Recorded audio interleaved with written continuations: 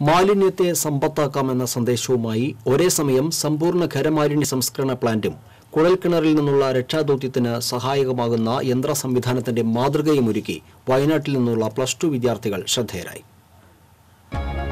ജന്തു സസ്യ ജൈവ മാലിന്യങ്ങളും പ്ലാസ്റ്റിക് ലോക അജൈവ മാലിന്യങ്ങളും ശാസ്ത്രീയമായി സംസ്കരിച്ച് നിർമ്മാണ സാമഗ്രികൾ, പന്നി, മീൻ എന്നിവയ്ക്കുള്ള തീറ്റ, പലതരം പശകൾ, ഗാർഹിക ഇന്ധനം എന്നിവ ഉൽപ്പാദിപ്പിക്കുന്നതോടൊപ്പം ഇലക്ട്രോണിക് മാലിന്യ സംസ്കരണവും സാധ്യമാക്കുന്ന പ്ലാന്റിന്റെ മാതൃക ഒരുക്കിയാണ് Meenangadi girls higher secondary school വിദ്യാർത്ഥികളായ റസ്ല ആസ്മിയും അനന്തുദേവും Perumpilavu TMVHS സ്കൂളിലെ മത്സരവേദിയിൽ ശ്രദ്ധേയരായത്.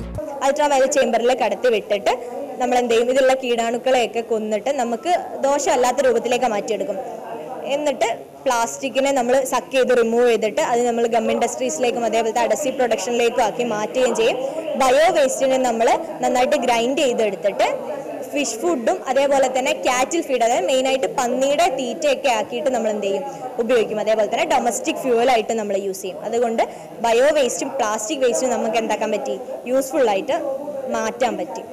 വൈദ്യുതി, centrifuge, spinner come cleaning system, robotics, transformer modified electro magnet, bio waste ചിപ്പർ, plastic dissolving liquid തുടങ്ങിയവയാണ് ഈ ഖരമാലിന്യ സംസ്കരണ പ്ലാന്റിന്റെ ഘടകങ്ങൾ. മാലിന്യ സംസ്കരണത്തിന്റെ സങ്കീർണതകളും വെല്ലുവിളികളും പൊതുസമൂഹത്തെ ബോധ്യപ്പെടുത്തുക വഴി ഉറവിട മാലിന്യ സംസ്കരണ സംസ്കാരം ഉണ്ടാക്കുകയാണ് ഇതിലൂടെ ലക്ഷ്യമിടുന്നത്.